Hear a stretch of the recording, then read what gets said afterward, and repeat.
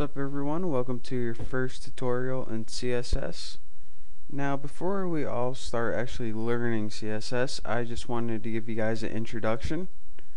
If you don't know what CSS is, it stands for Cascading Style Sheets, and it's a way to format your web pages so that not only they look a lot better than you can do with just basic XHTML, but they load a lot faster too. So again, you don't actually make any of the content you see in the website, but you present it a lot better and it's a lot prettier. And it does this by the use of style sheets.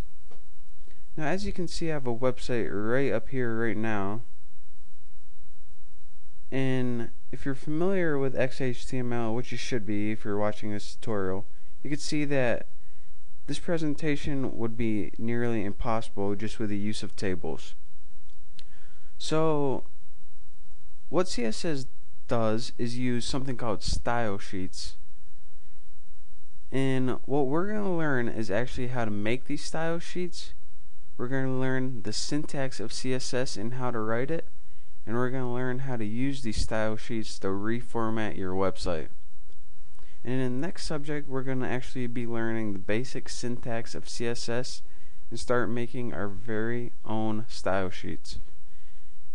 So here's another sample right here, and I'll leave you guys with this.